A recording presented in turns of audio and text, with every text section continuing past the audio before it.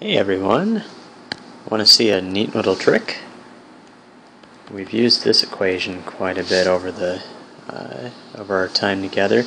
Usually we write it with the sigma there, but just to keep things simple, I'm going to ignore that for now. We'll just know that we're talking about the net force. We know that acceleration can be expressed as the change in velocity over the change in time. So I can take that expression and substitute in for a. So F equals m times delta v over delta t.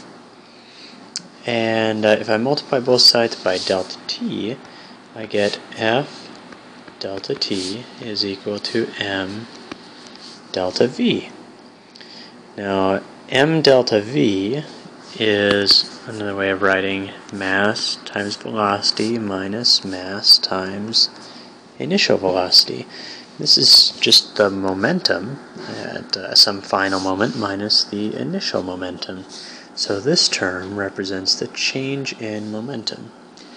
And then the other term, the F delta t, is going to be a quantity we call the impulse.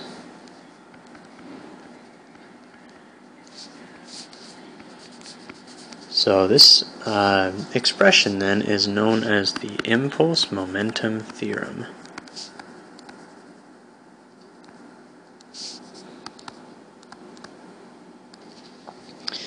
And then impulse sometimes is written out as a capital J.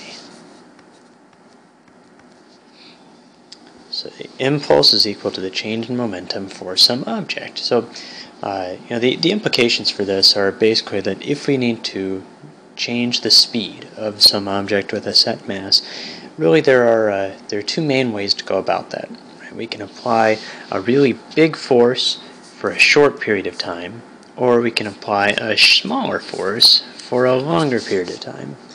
And this has lots of implications, especially in safety features.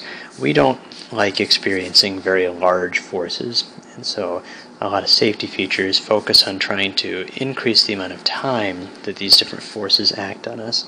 So we have things like airbags that slow us down gradually, whereas the steering column would slow us down very quickly in an accident. So if that time is larger, then the force that our body experiences ends up being much smaller. Let's say that we have a car traveling down the road at some set speed to begin with, and then the driver's going to hit the brakes, and that's going to cause a frictional force to act on the car for a given amount of time. We can use this information to figure out the new velocity of the car. Now we actually could solve this problem already using the net force equals mass times acceleration equation. So we could use that to figure out, okay, with our mass here and our force here, what's the acceleration?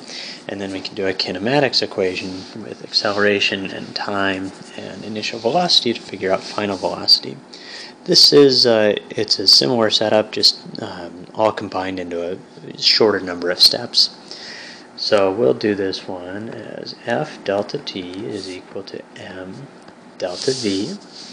So our force here is going to be 2200 newtons, and that's going to be acting in the opposite direction as that starting velocity. So I'm going to make that a negative 2200 newtons times the time, 6.5 seconds, is equal to our mass, 1200 kilograms, times the change in velocity.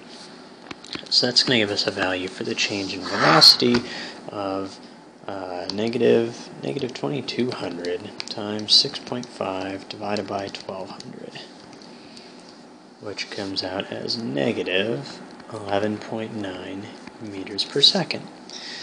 So then, since we know that delta v is equal to v minus v naught, we know this is negative 11.9 meters per second is equal to v minus our starting speed, which is 32 meters per second. That our ending velocity is going to be 20.1 meters per second.